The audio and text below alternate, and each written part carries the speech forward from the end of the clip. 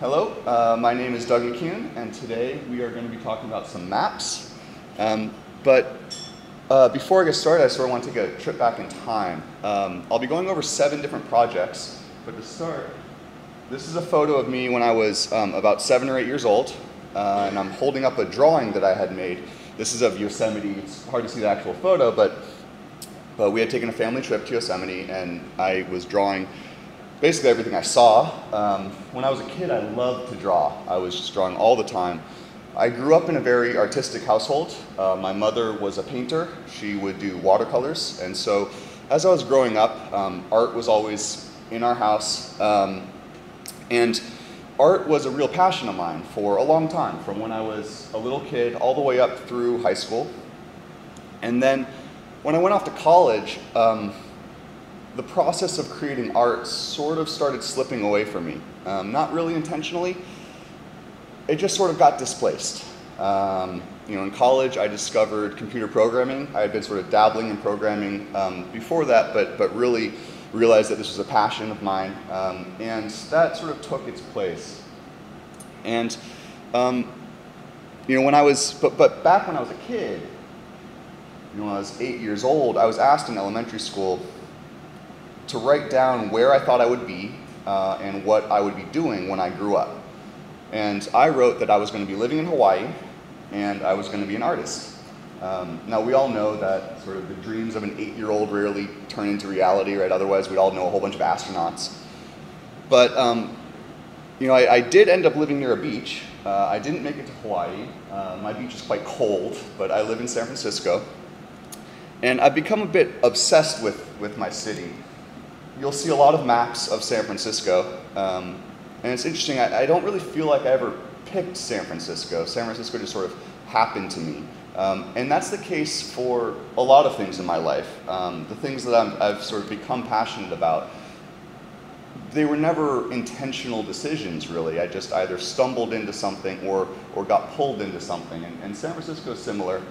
I was in the Bay Area for college, and after college, ended up just sort of feeling this gravitational pull towards the city, and ended up there. While I was in San Francisco, I also stumbled into another passion of mine, which is mapping. This is the first mapping application I ever created. I was working for a software consulting company, and just randomly got assigned to a consulting gig that was a map app. This was just a little dinky thing. It was, this is for trying to map photos that you take along a hike. After this project, I ended up, again, completely randomly, being involved in a couple other mapping projects. And I started feeling that same sort of gravitational pull that was sucking me in. And I got fairly obsessed with maps.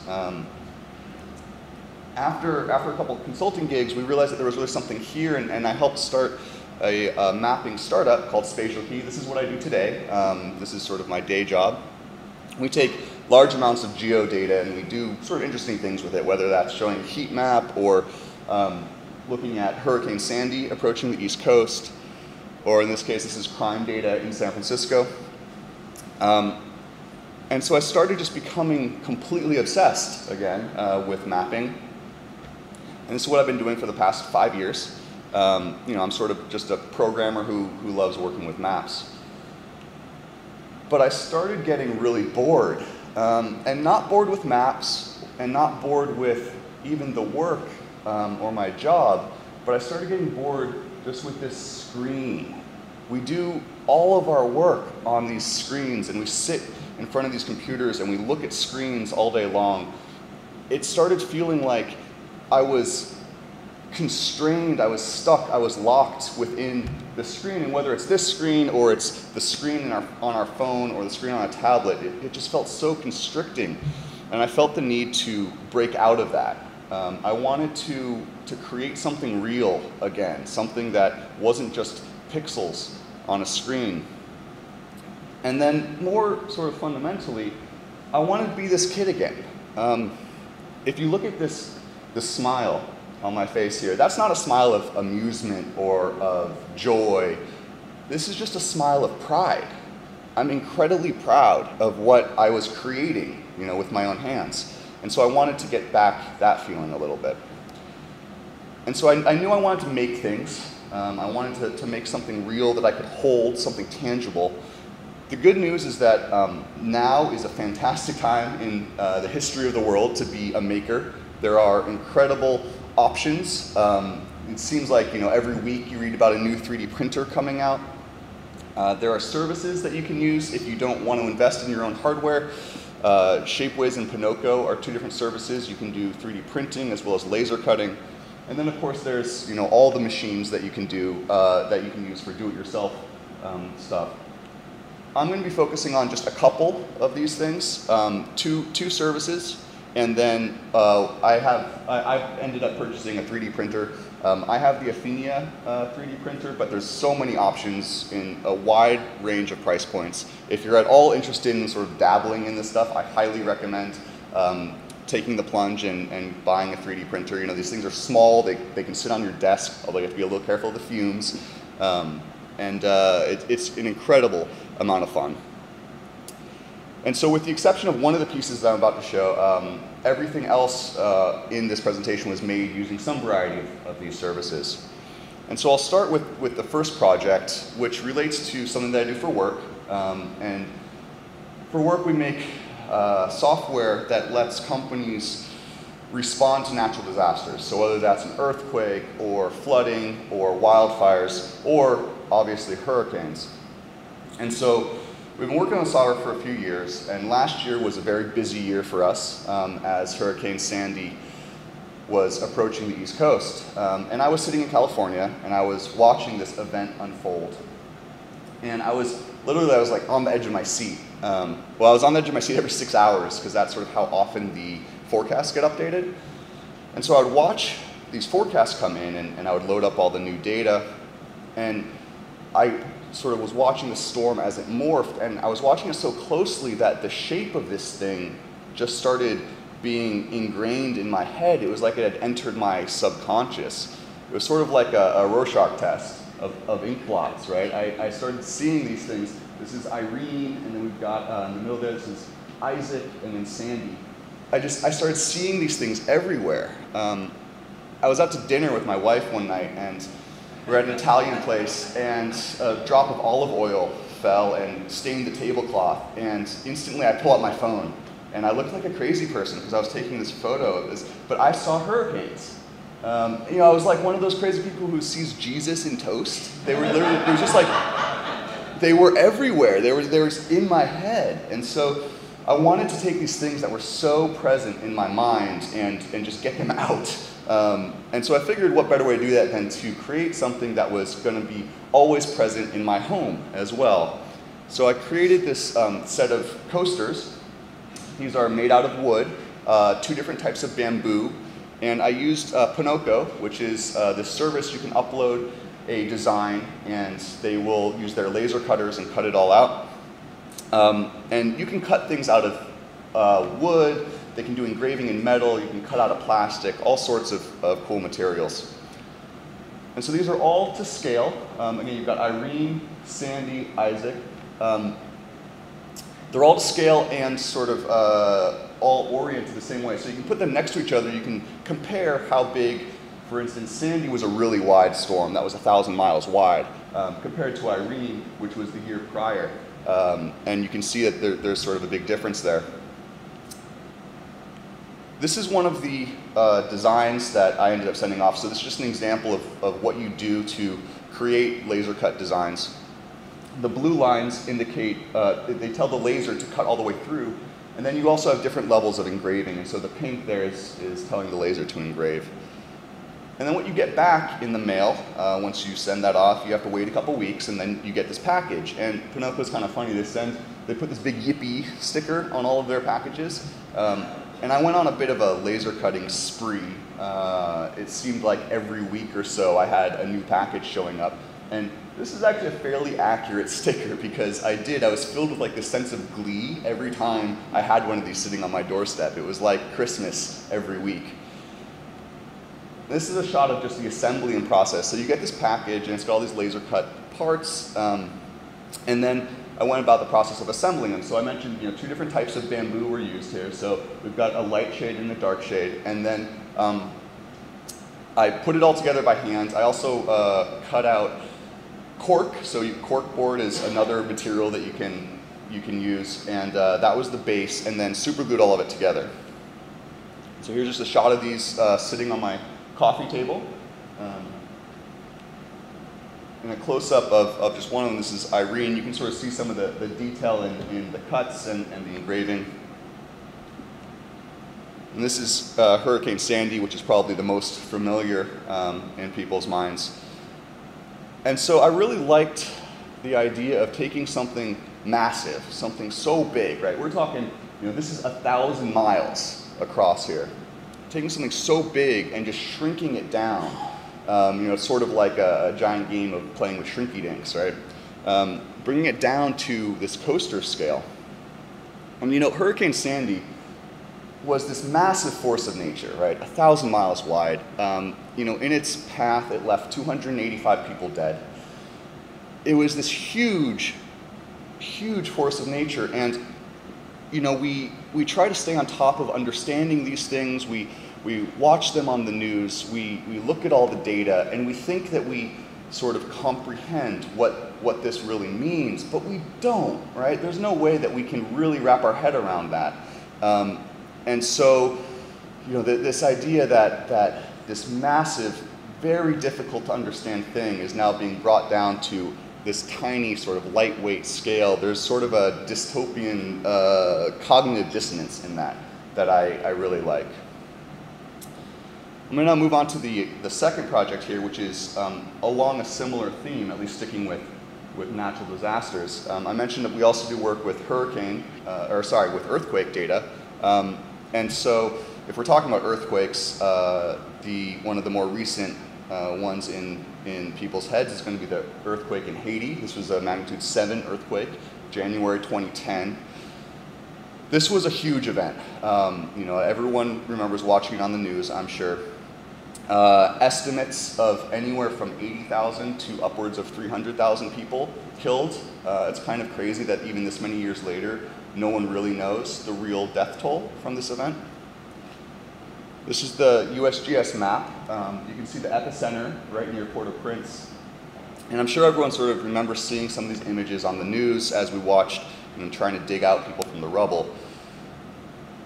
This is the data for the shake intensities. And so you can sort of look at this, and these are contour lines that indicate how heavy the shaking was at different locations. And you can sort of feel this ripple out from the center there. And so I was sitting at my computer and I was looking at this image in particular, and I was struck by sort of the pattern here. And if you take away the whole map and everything, this is just the raw data there. I was struck with this association that you might be making right now as well. This to me looked just like the rings of a tree.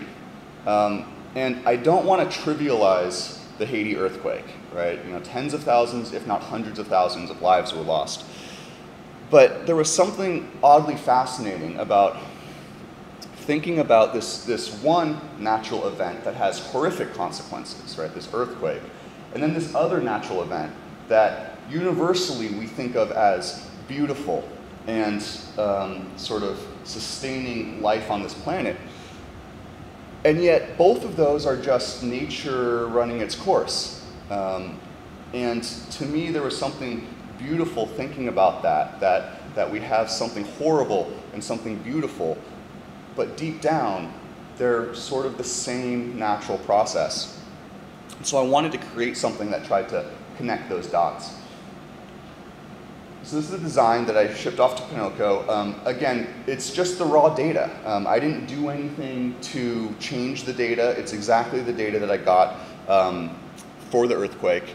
And then this is the piece that I created. So this is hanging on my wall. It's made out of 2 different types of wood. And you can see sort of where the laser was cut, and then also the inner parts is all engraved. And so I was trying to evoke that same type of beauty that we get when looking at a tree trunk. That same sort of natural process that's involved here. You can see some of the details of the cuts and the engraving. So this is hanging on my wall at home, and to me it serves as a reminder. It's a reminder that sometimes there's not that much difference between something horrible and something beautiful. You know, deep down it was the same natural processes that were responsible both for a massive loss of life and the destruction in Haiti, as well as the growth of this planet. And, you know, for better or worse, those things are completely outside of our control. And to me, there's a certain sense of beauty in that. I'm going to shift gears when talking about the next project and touch on 3D printing.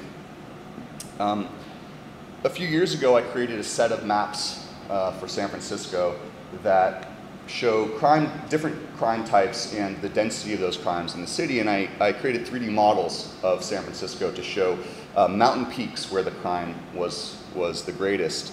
And I took that a step further, and I turned those into fridge magnets. So I use a 3D printing service, Shapeways, where you upload your model and then they print it out using a variety of printers. They have really good stuff.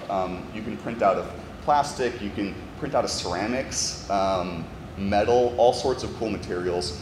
Shapeways does a great job. It's a fantastic service. The quality is much better than you're going to get when doing sort of home printing stuff.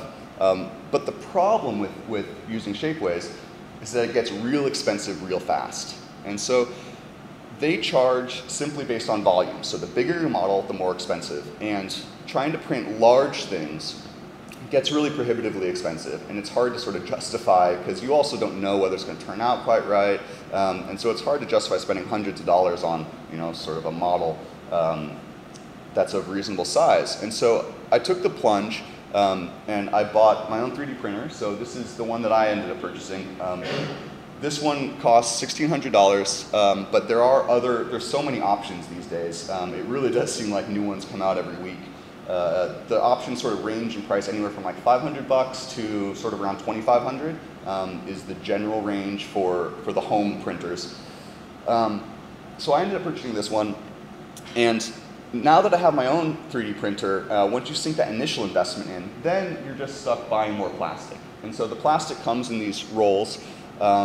Each roll costs about 35 bucks, and you can actually print a lot of shit with just one of these sort of reams of plastic. And so the first thing I decided to do was take those same models and just try to sort of biggie size them. And so this was my first attempt, just seeing, you know, what would happen if I tried to print these things larger. But the printer that I have, the build area it's a 5 by 5 by 5 cube. That's sort of the max size that you can build. Other printers have larger sizes, but the one that I have is 5 by 5 by 5. And so what I wanted to do is see what would happen if I pushed that to the limits here. And this is one of those results. These are what I'm calling my stalagmite crime maps, I hope for obvious reasons. This is narcotics crimes in San Francisco. And so I took these peaks and tried to stretch them just as far as I could. This is essentially 5 inches high because that's the highest I could go. And the result is this sort of exponentially multiplied intensity. You know, from like a data viz perspective or an accuracy perspective, these aren't the best maps. But from sort of an emotional, artistic perspective, I really like the look that ended up coming out of this. This is prostitution, and prostitution is interesting in San Francisco, at least the prostitution arrests. They're very heavily concentrated just along a couple streets in San Francisco, so you end up with sort of these blades of a knife almost jutting out here. I thought about trying to bring some of these maps here, but I didn't think I would get this through security. It's actually fairly dangerous. This is assault, and so you start seeing there's a lot of places in San Francisco that you can get mugged or punched in the face. Assault crimes are generally more dispersed, although you do see, you know, there is still relative peaks. That's the Tenderloin in San Francisco, by the way. Just in case you're visiting in the future, you know where to be on guard. And then here's vehicle theft. Now, vehicle theft is just everywhere, right? Like, cars get stolen all throughout the city. And I really liked how this one turned out. It's sort of to me, it looks like you're peering into this underground cave. Here's sort of a head-on shot of this one to gaze into the abyss of crime in San Francisco. And here's a full shot of all 4 maps. And so because I had this, after my initial investment in the printer, because I now had this relatively cheap 3D printing capability, I was able to just sort of experiment with these forms. And any one of these individual maps would have been too expensive for me to sort of justify in my mind printing using Shapeways. But now that I could print them, and my printer sits on my desk at home, and so I wake up in the morning and I go to work, and I'll often just like kick off a print. Some of these take a long time. The vehicle theft one, because it's so much plastic, that one took 18 hours to print. But I just sort of kick it off and let it run throughout the day, and it's always a fun way to end the day to see what ends up coming out. Now, the only problem with these maps is I don't know where I can put them in my house. The peaks are actually really, really sharp. And so my wife is worried that if I mount them on a wall, which was going to be my original plan, that a guest would come over and potentially impale themselves. And you certainly don't want a guest impaling themselves on the prostitution peaks. But, okay, so I'm going to move on to another project. Enough about horrible things like death and prostitution and drugs. I'm going to move on to something lighter, something cuter. This is my son, who is cute as hell. He's about 1.5 years old, and he always gets all the coolest toys. And my wife goes out, she'll go shopping, she'll come back, and she's got some new toy. And sometimes I get a little jealous. I'm not ashamed to admit that I get jealous of a 1.5-year-old. She came back one day and she had gotten him this toy, which is a corkboard map. She knows that I love maps, and so this is a map that you can put on your kid's wall, and then you can use pins and place pins around and teach them about geography, about you live here and your family is from here and all that. So I thought this was really cool. I got a little bit jealous. Didn't want my kid to have a cooler toy than I have. So I went about making my own version. But of course, since I'm obsessed with San Francisco, I wanted a San Francisco corkboard map. This is the design that I sent off for laser cutting, and I had to split it up into 2 pieces because I wanted a big map. One of the rules was my map had to be bigger than my son's. And so I wanted a really big corkboard that I could put up on my wall. So I sent that off, and then this is the result mounted on my wall after I got it back and put it together.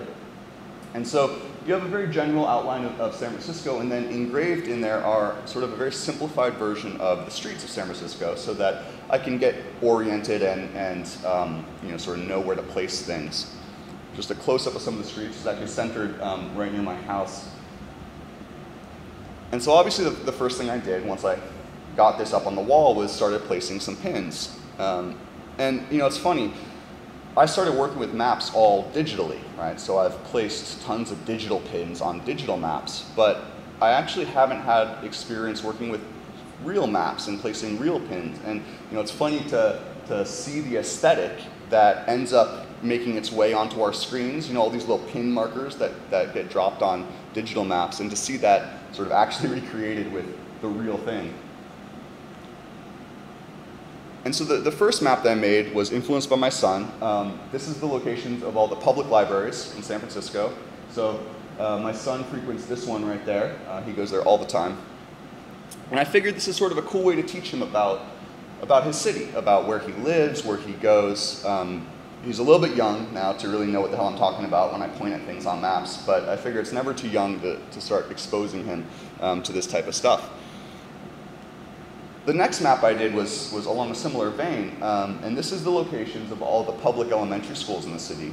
And if you ask any parents in San Francisco, they will tell you that the public school system is a mess of a system and very, very difficult to navigate and completely anxiety-provoking. It's sort of a lottery system. You never really know where your kid's going to get in, whether they're going to get into a good school or a bad school, or whether you're going to have to ship them across the city to a different school. And so this is something that we're going to be dealing with as my son grows up. And this was sort of my way of beginning to wrap my head around this complicated system. But I was looking at all these points, and I was thinking, there's got to be something more interesting, a more interesting visual treatment I could do here. And in some of my mapping research, I came across this method called Delaunay triangulation. And this method connects all points together, and it creates triangles between all the points. This is often used for like 3D modeling purposes or terrain generation. And so I wanted to take that same method and apply it to these elementary school points. And so the result, I went down to sort of the craft store and I bought red yarn and went about the meticulous process of just connecting everything by hand. And this is the result of that. And this isn't really any more about understanding the system. It's just sort of a piece of generative art. It sort of represents to me anyway the complexity of this system, the web of anxiety that plagues all parents in San Francisco. And I just sort of liked the tactile feel that came out of this. This is it just hanging on my wall to get sort of a sense of scale.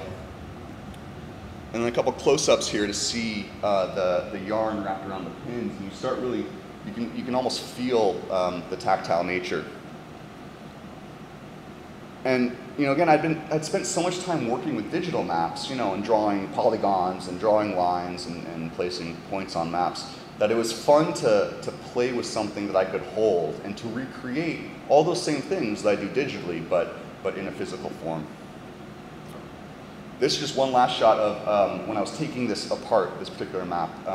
Halfway through taking it apart, you can see sort of the yarn hanging there, and I liked this just because I was really struck by sort of the messiness of the medium, which I really enjoyed. Sticking with public schools for a second, there's a nonprofit that scores all the schools in California. I think it does the same process for a lot of other states. And mostly just based on test scores, I think. But they're called Great Schools, and they give schools a score of 1 to 10, 1 being bad, 10 being good. And so, as parents, everyone goes and looks at these scores, and I don't know there's much you can do about it, but you sort of want to know whether the school in your area is good or not. So I went and took all that data. So this is all those same public elementary schools with the associated scores. And I wanted to try to sort of understand the quality aspect to the school system a little bit. Now, a little side note, San Francisco is basically a 7-mile by 7-mile square. It's actually a very small city geographically, at least compared to lots of comparable cities. And so, it's not a perfect square, obviously, but as residents, we often just think of it as 7 by 7. And so I took that 7 by 7 square and divided it up into a grid.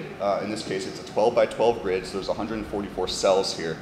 And then I wanted to try to give each cell a score, which was sort of a composite score.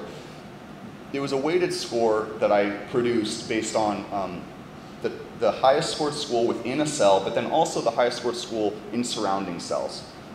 Sort of the general concept being that a good school will influence the surrounding area as well. And so this is the result of doing that weighting. As the color is lighter, that indicates a higher score, and then as the color gets darker here, it indicates lower scores, or potentially just no schools, right? The areas in the corners just don't have any public schools.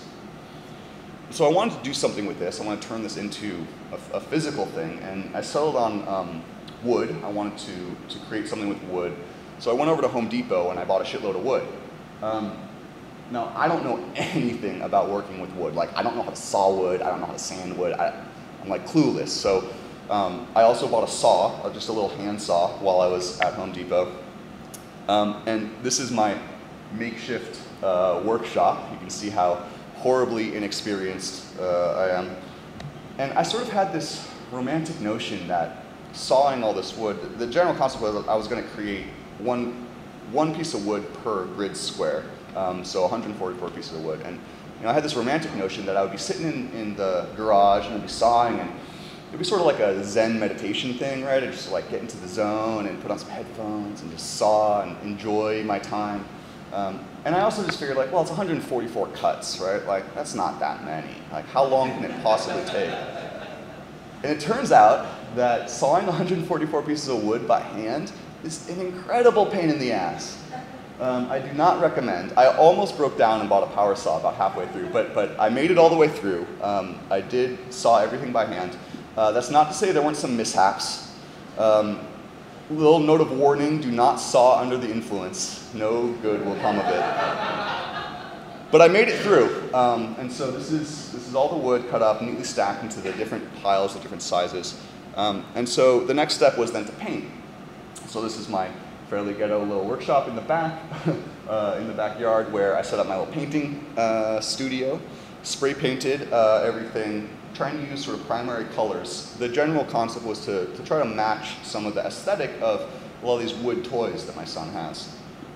And so this is one example of one row in that grid, and I just glued everything together with wood glue once I had it all painted. And then once I had multiple rows, I started gluing those together and sort of assembling this map.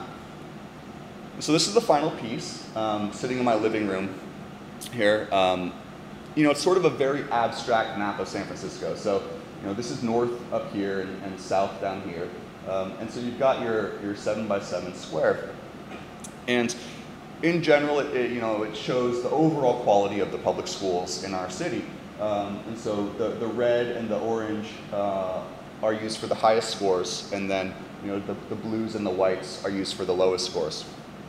And so this sort of got me a piece that tries to convey some of these, the quality aspect of the school system. There's just a slightly different angle here. And here's a close-up shot. You can see the amazing woodworking skills on display. And then just a shot of the different colors, the contrast. Now, the coolest thing about this piece, by far, I brought it upstairs once I was finished, and the coolest thing is that my son loves it. So he takes all of his toys. He's really into stacking things now, so like stacking everything, right? We got like little stackable buckets, or he stacks everything. He loves it, and so he takes all of his toys and he sort of meticulously goes and stacks them on top of this map. And so it's turned into just this sort of playful toy for him, which I think is really cool. And as he grows older, and we have to deal with the elementary school situation, hopefully we'll figure out a way to get him to wind up in one of these red areas and not sort of the lower peaks, but we'll sort of have to wait and see. So, play a little association game now. When I say elementary schools, what's the first thing that comes to mind? Sex offenders, right? Maybe my mind's just a little bit fucked up. But if you're a parent in any city, you've all done this, right? You've all gone and Googled where's the sex offender map? I want to see where the sex offenders are that live near me. Like, no good will come of learning this information, right? Like, what are you going to do? Nothing. But like, you're a parent, so you freak out and you go and you look at the scary mugshots. Well, this is the map of all the sex offenders in San Francisco, and I want to take this data and I wanted to do something with it. And I talked about Delaunay triangulation. There's a related method called Voronoi, which instead of connecting points, creates polygons around points. And so in this case, there's a unique polygon for each single point. And what ends up happening when you do this method is the points that are close together, you end up with very small polygons because each polygon can only contain one point. And then as the points get spread out, you end up with these larger polygons. And so if you do that with the sex offender data, this is the resulting map. And so you can start seeing some of the areas where the polygons are very small, you have all the points very close together. Whereas when the polygons get larger, that means that the points have spread out, and so the density isn't as much. And so I sent this off for laser cutting, and I cut out of acrylic, which is just sort of hard sheets of plastic. And this was the resulting piece. White acrylic mounted, sort of floating above the black background here. And so this is hanging on my wall at home. And I find it quite beautiful. It's sort of like a web over the city. You can see where the densest areas are. Where the shapes got so small, I just combined them together so that I didn't have to have the laser try to cut that fine. And so you start seeing these clumps of white forming where the highest density areas are. It's just a shot from the side to try to capture the 3D nature of this, how it's mounted, floating above the background. And just one final shot here. And I really like how this turned out. And the best part is probably that, I have this on my wall. It's just sort of like a piece of abstract art almost. But the best part is, we'll have guests over, and they'll be just walking around, looking at stuff on the wall, and they're like, "Oh, that's cool. Yeah, what's that?" And I get to always say, "Oh yeah, you're looking at sex offenders," which is sort of a fun thing to be able to do. Again, I don't know, I'm a little fucked. Sticking with some messed up topics just for a second, this will be the last pieces I'll show off here. This is where all the murders were in San Francisco for the last 2 years. So this is 2 years of murders, 2011 and 2012. And again, as a resident of any city, you always pay attention when there's a murder in the news, and maybe people don't do this, but I always like go and look at the maps of where things are. And so I wanted to take this data and try to do something, sort of transform it a bit more artistically. And so I did the same process of generating this Voronoi diagram. And so here you can see where the polygons get very small.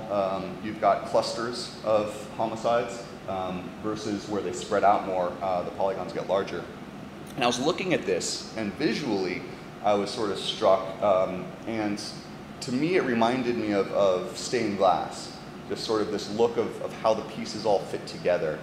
And so I wanted to try to replicate and sort of emulate some of that stained glass look. So I sent off 2 designs for laser cutting, one to get cut out of black plastic and one to get cut out of multiple colors, so sort of semi-transparent colored plastic. And this is in the process of putting that together. You can see a couple of the colors. I've got blue, red, orange. And so I started this process of sort of assembling this mosaic. And I wanted to figure out how to glue this together. And my naive approach would just be go buy some fucking glue and glue it together. Turns out that normal glue will destroy acrylic. It sort of has a chemical reaction and it chips and it doesn't work at all. Luckily, Google and Amazon to the rescue. There is magic glue that is made just for gluing acrylic called Weld-On 16. So with this new tool in hand, I was able to assemble this thing. And this is one of the resulting pieces here. And so you can see sort of the different colors, the mosaic fitting together. And again, the areas with the smallest shapes, the smallest little slices of color there, that's where there are the most murders in the city.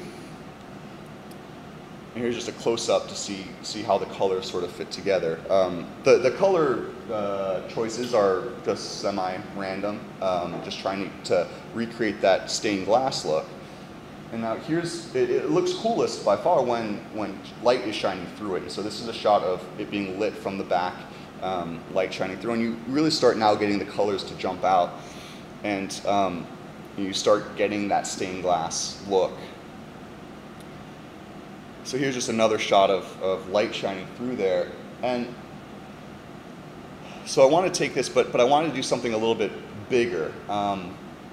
And I had all these, I had 4 sheets of different colors here, and so I had all these other pieces, right? I only used portions of that for one of these panels, and so I had all these other pieces. And so what I decided I was going to do is try to put things together into a box. And so the box was going to have the same design, but 4 different sides using this. And luckily, again, Google to the rescue. If you just search for like how to make a laser cut box, there's a little app that will help you generate the design files that you need.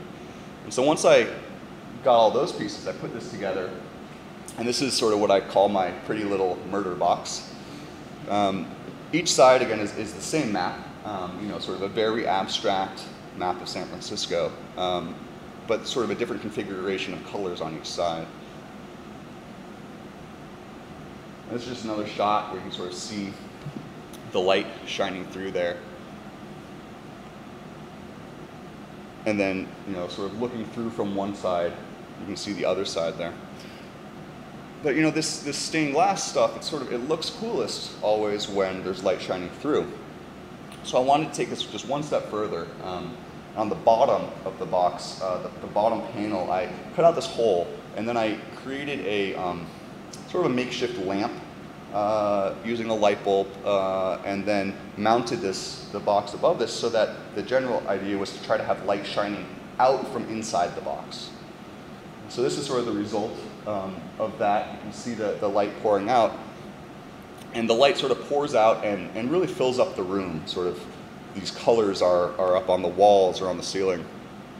Here's just a different shot to see some of the different sides, some of the different colors. And what's hard to capture here in photos is really what it does to the room. You know, like I said, the walls are just covered in these colors, these sort of beautiful blue and orange and red colors. And it sort of turns the room into like this light painting, which is sort of neat. You know, in general, this piece was sort of about taking something, again, sort of taking something horrible and trying to turn it into something beautiful.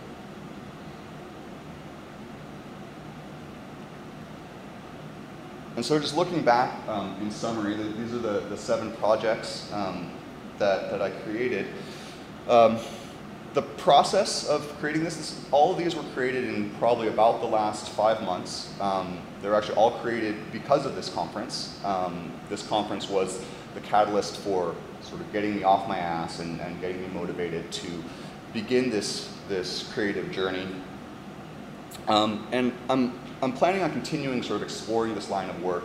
It was incredibly fulfilling to work on these things.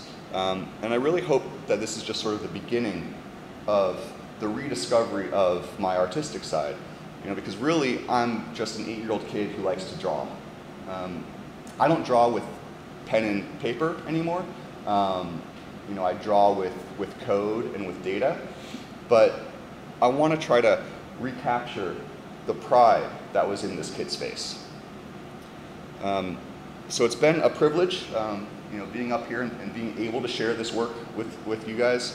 I definitely want to thank John and Nicole. You know, like I said, all these things were created simply because this conference exists and is the motivating factor for me. And so thank you very much for inviting me here. And you know, most of all, I just want to thank all of you for indulging me in sort of this journey. Thanks.